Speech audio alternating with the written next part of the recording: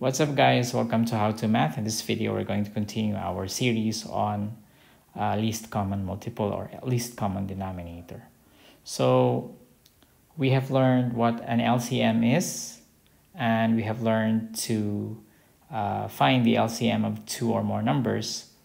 But in this video we're going to learn the application of LCM. I think one of the immediate applications of LCM is addition of dissimilar fractions.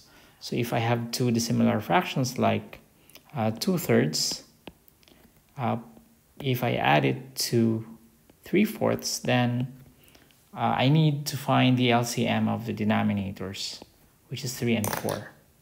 So by listing, we can just list 3, 6, 9, and 12, 15, and 4, 8, 12, and 16, and it is easy to see that the LCM of 3 and 4 is 12.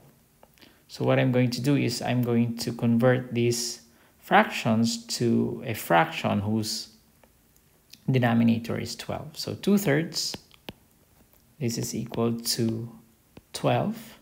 So we divide by 3, no? And then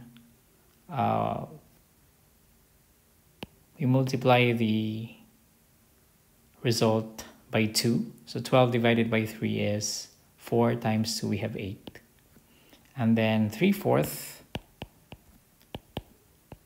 we again, we want to have a fraction, like an equivalent fraction whose denominator is 12. So 12 divided by 4 is 3. And then times 3 is 9. So meaning I can already add these two fractions because they are similar. So 8/12 plus 9/12 is equal to 17/12. So that's one of the applications of LCM. And here, when we want to find the LCM of two or more fractions, then we call that the LCD, or the least common denominator. Since we are talking about the denominators of two or more fractions, when you say multiples, you are getting the multiples of the whole numbers. So those are the slight nuances in terms of terminologies. All right, so we will discuss addition of fractions in a different series, in a different tutorials. But what I have shown you here is the application of LCM. At least one of the applications of LCM.